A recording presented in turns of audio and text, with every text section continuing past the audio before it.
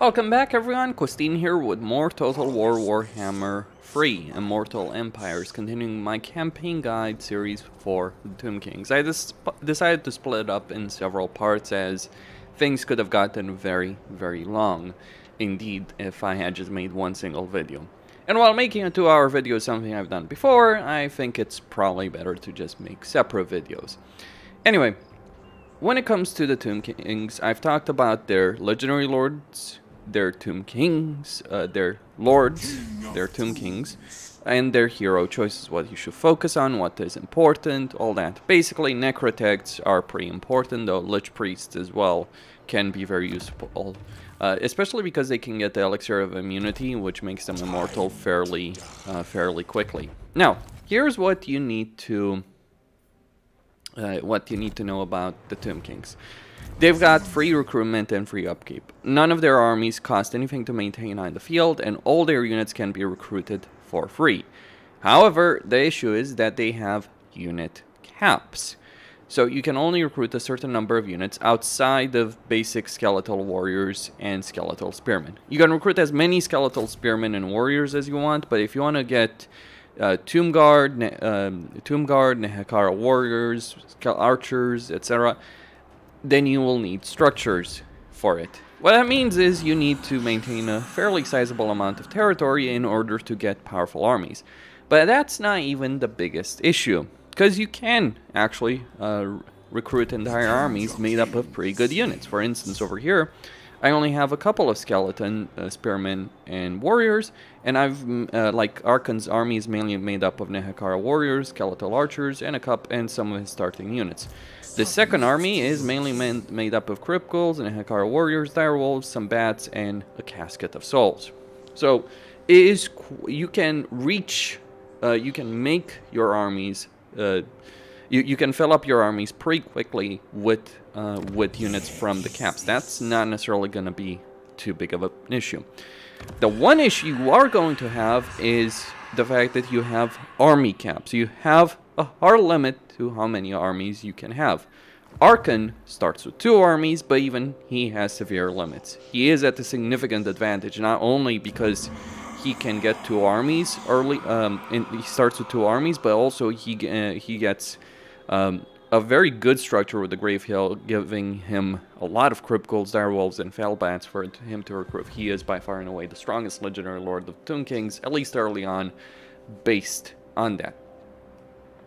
But okay, you have limited armies. How do you deal with the armies? How do you increase your capacity? Well, you can play as either Archon. That's one way. The second way is through research. The way you do it is you go unlock various dynasties. There's 6 in total, and when you unlock the wisdom of a dynasty, you will increase your army capacity by 1. Now, going with the dynasty, each dynasty will also give you capacity to increase your heroes, Lich Priests, Necrotects, Tomb Princes. I'll talk about research and probably in another video, but suffice to say, you do want to increase your army capacity for this. In fact, one of the best ways to do it is you almost finish researching a dynasty and then you start researching another one, because when you finish researching a dynasty, the research rate is going to decrease, so it's going to take longer. But that's a luxury that not everyone can afford. Archon can afford it because he has 2 armies, and he's also got a great starting position, so he certainly has room to expand. The third way to increase armies is through the Mortuary Cult. This also will affect your hero capacity. And research, you can get increased hero capacity to heroes as well. That's also going to be important. Getting Necrotects in particular is the most important of all of them. I've talked about this in the previous video, but basically getting Necrotects is a crucial aspect in your campaign, as they will give you a lot. They give you campaign movement range, and they increase your unit capacity for certain higher end units like Tomb Scorpions, Ushaptis, and later on the big boy units that you can recruit from tier 4 structures like Bone Giants. The tier 5 buildings. Like, they give you capacity for these units, or one of these units, for each Necrotect. So that's a pretty big deal, because it will give you a lot of power on the campaign if you get necrotects. But when it comes to armies and hero capacity, you either get it for research, or you get for playing a certain legendary lord, or you get for the mortuary cult. But what's the problem? Well, for research, yeah, you just take time, but there is a limit. But for research, there's some research, quite a bit of it, that requires canopic jars. There's also research at the end of the tree here, the Heralds and Power, that also gives you 1 army capacity, but requires you to get all these Heralds. That's a lot of canopic jars. And to increase the capacity for heroes or an army, basically Lord and heroes, like consider the army capacity as increasing your Lord capacity, because that's really what it is. It's like, how many Lords can you recruit and have active at the same time? The way... all of this can cost a lot of resources. Like, you need to have certain resource types to do it. Like, for instance, if I want necrotex, like I already have golden idols and I already have marble, so I could get necrotex, but I need canopic jars. If I want army capacity, that's 800 canopic jars. Here's the problem with canopic jars. They're going to be the main limiting factor. Army capacity is going to be the main limiting factor to you being able to expand your empire very quickly, and canopic jars is going to be a huge limiting factor in being able to increase your army capacity and hero capacity. Here's how you get canopic jars. There's really only 2 major ways. Well, there's 3. 4 if you want to be technical about it, but the fourth one is very limited. The first one is when you're fighting a settlement battle or an open field battle. I'm just going to auto-resolve it. It's not the most ideal outcome, but I'm not going to continue this campaign. And when you fight it and win it, you get an option either to occupy a settlement, or basically the first option with either an open field battle or a settlement battle. That's how you increase. That's how you get canopic jars, but it's only 30. It can't go up. Now 30, when you need 800 for army capacity, is an enormous amount, and basically you'll be spending a lot of the campaign trying to get canopic jars. Are there other ways to get canopic jars? Yes. Beyond battles, you can also go to heroes and just get canopic jar hoarder on heroes and lords, but it is free skill points and it isn't going to be a lot. I wouldn't necessarily prioritize it early on with lords, certainly not with lords. Maybe with heroes, depends on the heroes, depends on what kind of fight you have. For instance, here I'm about to go against Cetra. I don't have time to waste my skill points on that. So it isn't worth it early on, but later on it can be, because we will give you a decent amount. But mainly you're going to get it through battles. The final way to get it is through quest battles, but yeah, that's pretty limited, only 50. I feel that there's just too many limitations with canopic jars, and I think the Tomb Kings, I mean, it was designed obviously so that the Tomb Kings wouldn't just completely steamroll out of control. I understand that, but I also do absolutely feel that they limited it too much, from my personal perspective right here, that the limitations were a bit too severe when it came to canopic jar usage. Like, money will not be a problem. Like, I have 10,000 gold right here. It's enough to increase army capacity and to get everything else that I need. Like, I'm constructing all the structures that I currently can. I don't have anything to spend money on. I mean, I could upgrade the Great Desert of Araby as well. But basically, what all of this boils down to is your armies, you will have limited number of armies, but they're free armies. You'll have a limited number of units, but they're free units. Another thing to also consider with the Tomb Kings is the following point. Your lords are immortal. It won't show it, but basically when a Tomb King lord dies, they won't die. They'll just be wounded. Your heroes can be killed, but you can, on Lich Priest, you can get the Elixir of Immortality very quickly and be wounded instead. On the others, you need level 20 to get it. To get immortality. But the basic point is, if you lose an army, the only two things you're really losing with an army is the ranks on units and maybe the heroes. If you find an army in a rough spot and you know you're gonna lose, just accept the loss or try and do as much damage as possible. But also just get the heroes out, assuming they don't have Immortal. If they have Immortal, you don't care, fight the battle, try and do as much as possible, and recruit another one. Because if you lose an entire army, it's very, very easy to recover as the Tomb Kings. And that is where their power lies. The disadvantage, the significant disadvantage with this is... I really wish Arkan would stop talking, by the way.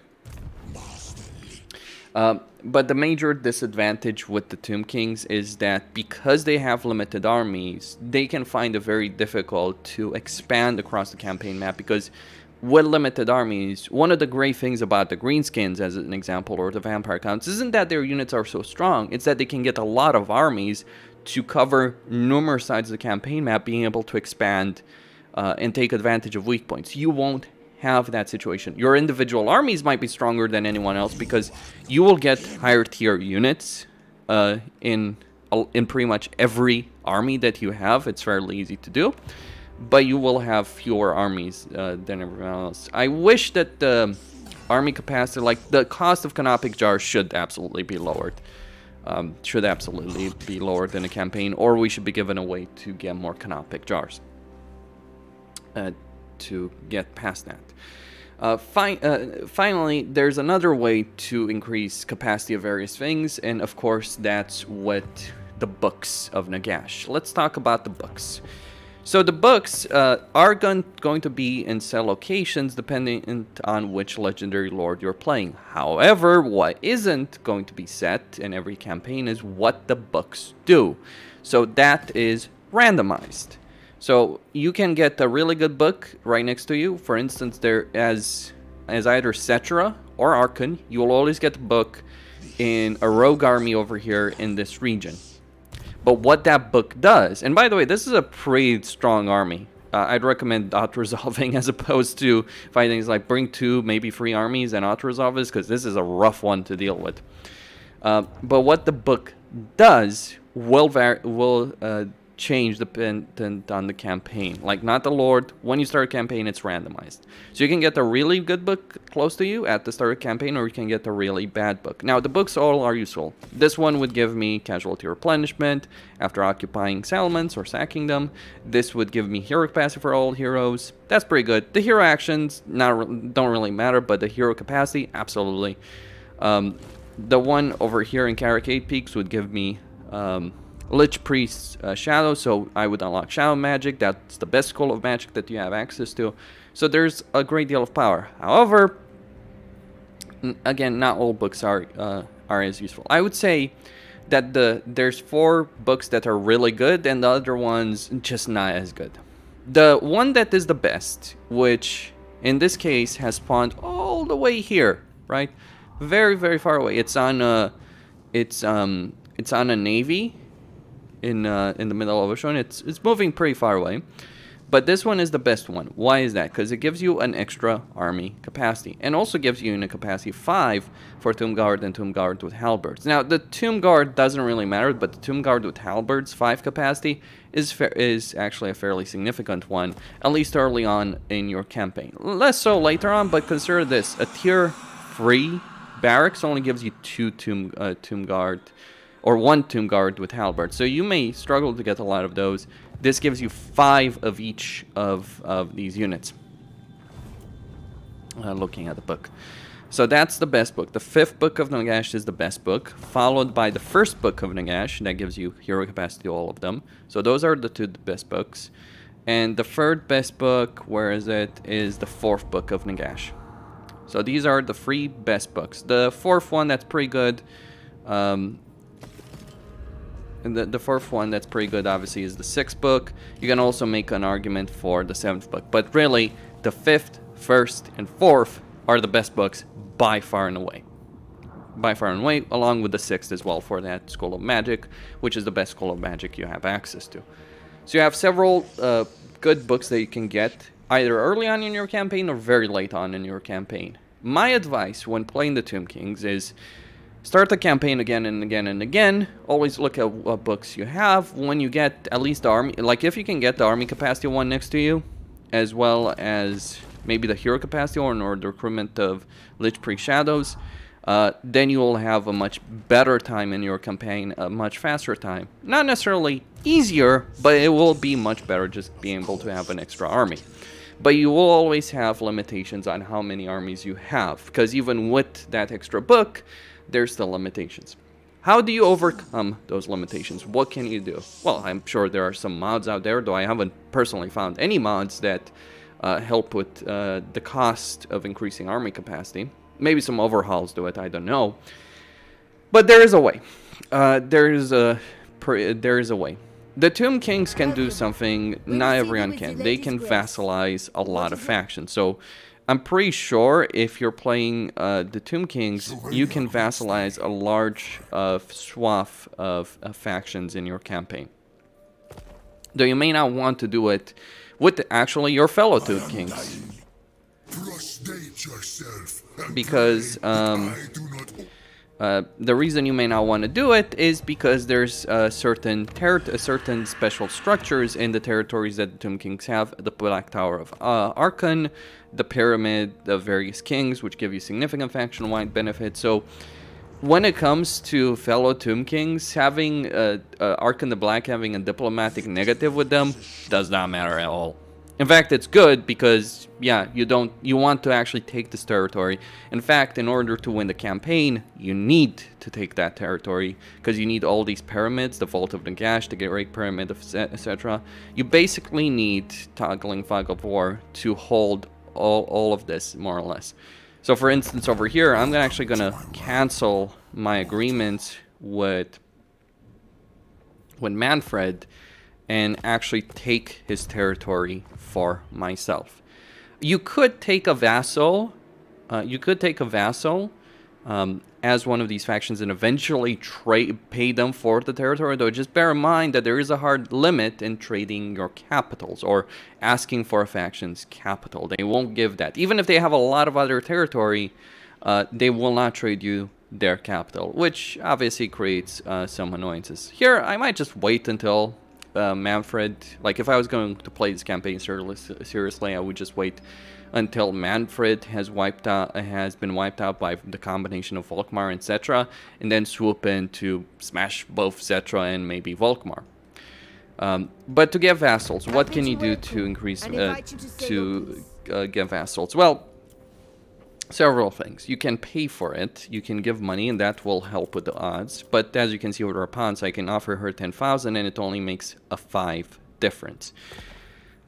You can, of course, give them territory. So, for instance, the actual province that Archon starts in is a very good province because it's safe, but it doesn't have any special structure. So I don't necessarily care about that. So if I were to start trading with her, I could, I could increase the chances of the deal, but still wouldn't be enough. One trick you can do is you can start trading territory with a faction, get a lot of money for that territory. So for instance here, if I just give her Lashiek, she will give me 2,000, and then I can spend that money to increase my vassalization chances. Also, factions will like them more when you are trading them an entire province. Like, say, for instance, if I could, I would actually give her this entire province, the Wizard Caliph Palace as well. She would like that. She would absolutely like that. But I can't because it's my own capital in the Wizard Caliph Palace, and I can't change that. But it would count towards deal evaluation a great deal if I were to hand her over a full province. Or let's say she has 2 settlements in a province. For instance, I took out the dwarves and handed over the mountains over here. The final region that I gave her counted a lot more towards the evaluation than the first one. For obvious reasons. Like, the AI likes it when you're giving them a full province, or they get full control of the province, and that counts in their deal evaluation. It's a good move by Creative Assembly. Or you can give the AI territory that is very valuable. For instance, for, I don't know, whatever reason, Rapunzel really loves if you give her the Great Desert of Araby, because this is going to count towards the deal evaluation by 100. And she'll give me a lot of money and become my vassal. But it's not just Rapunzel that I can do it with. Let's look at Volkmar. I would not necessarily want to vassalize Volkmar at this point in this campaign, because I would want him to wipe out Manfred. But let's say I want him to become my vassal. Here's what I would do. I would give him, he doesn't have a direct line to the Great Desert of Araby, so I'm just going to give him El Kalabad. Get some money from it, all his money, then give him the Great Desert of Araby, get the trade agreement, and get El Kalabad back. I may want to cancel that trade agreement, okay. And I've gotten, and I just basically gave him the Great Desert of Araby for a vassalization agreement. But, and this is generally worth it if you're actually playing the Tomb Kings, because what does the Great Desert give you? Well, the reason that I love this this place is that it's a valuable territory. It does give you some Ushapti benefits, but that's really it. That's really it. The perfect vigor, yes, that's great, and it's valuable. Don't get me wrong, but between having Volkmar as a vassal,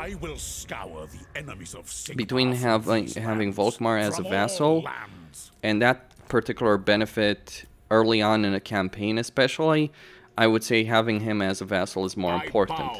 I can always get it back from him if I get a lot of money. Like, if I really, really care about that particular benefit, I could get, I don't know, 100k or get more territory to trade with him, or a combination of both of them, like a lot of money and territory, and I would be able to get it back if I really wanted it to. But the AI does care a great deal about that.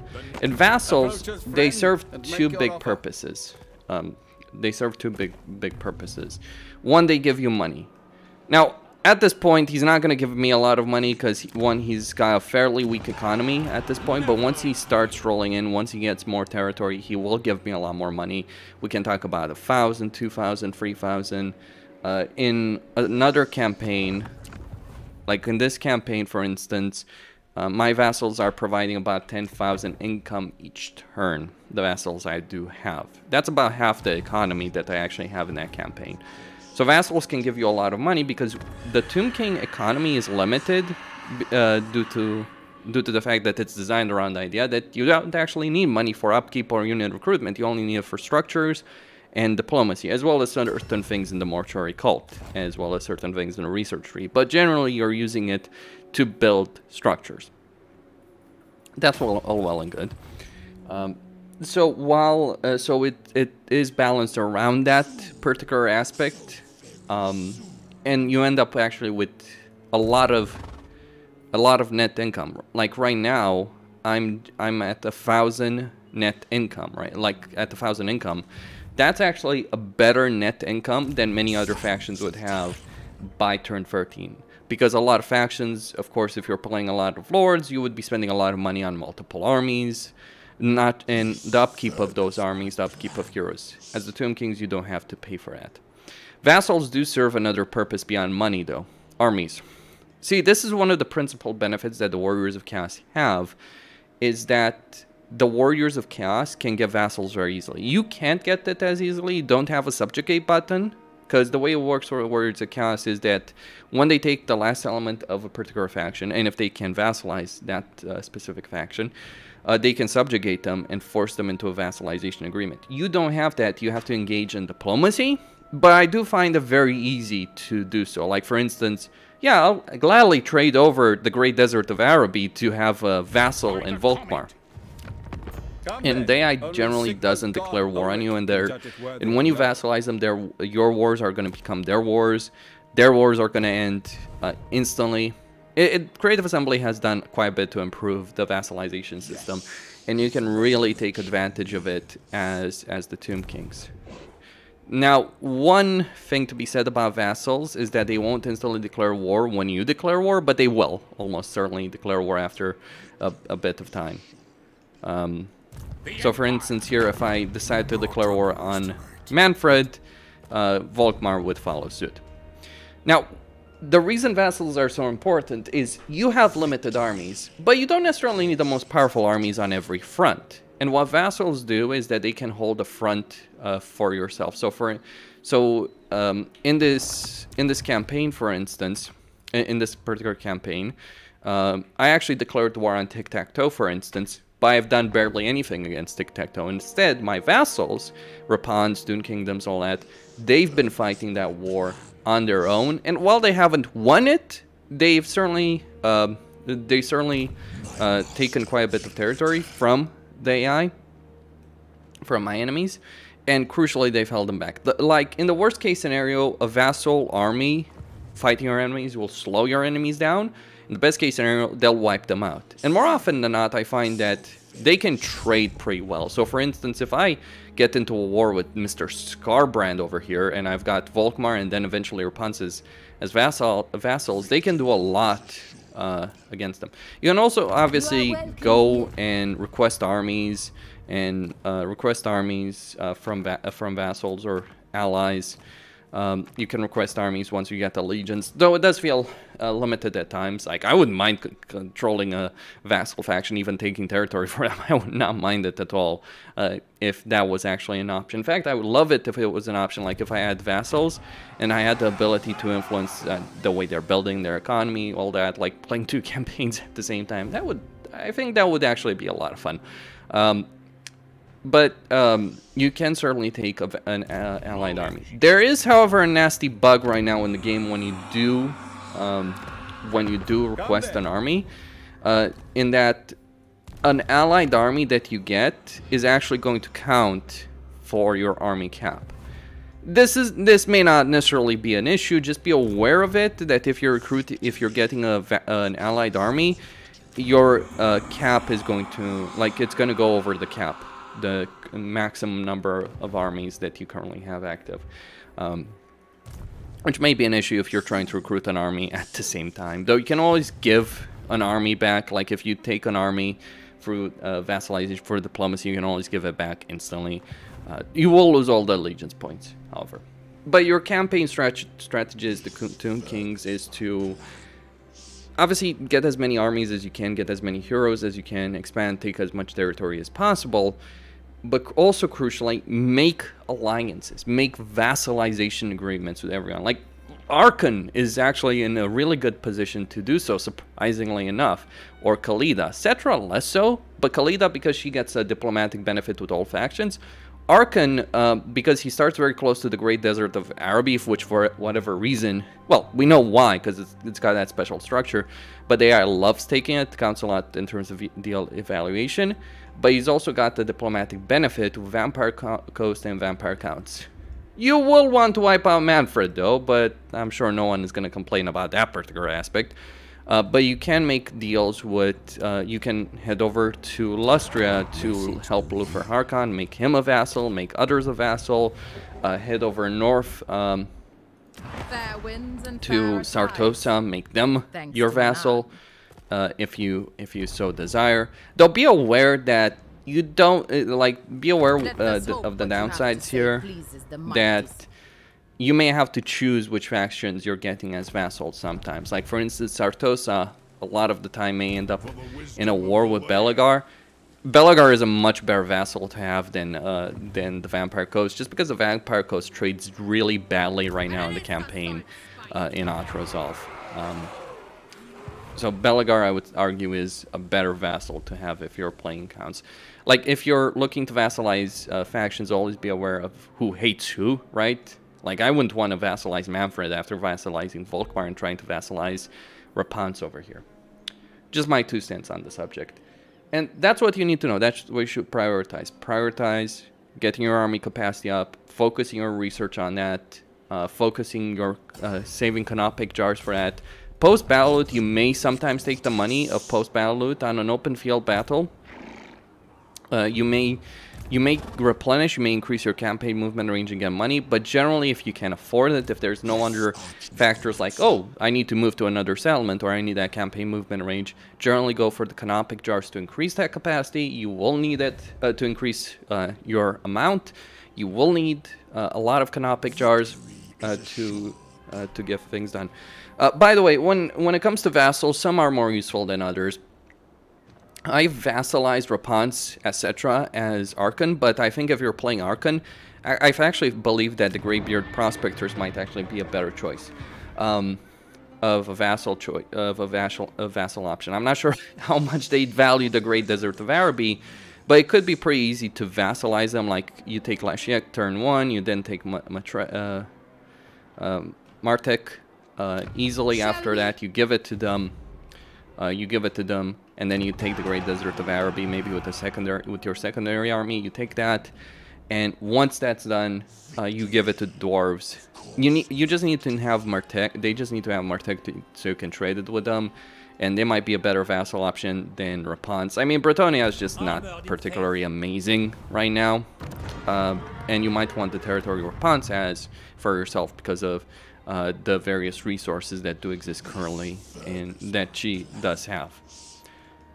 Or you could get both. Actually, you could actually get both of them as vassals if you were to invest a bit more in that, but there's always a risk because Rapans doesn't particularly like you. Like, well, she does have a bit of an aversion, not too much of an aversion.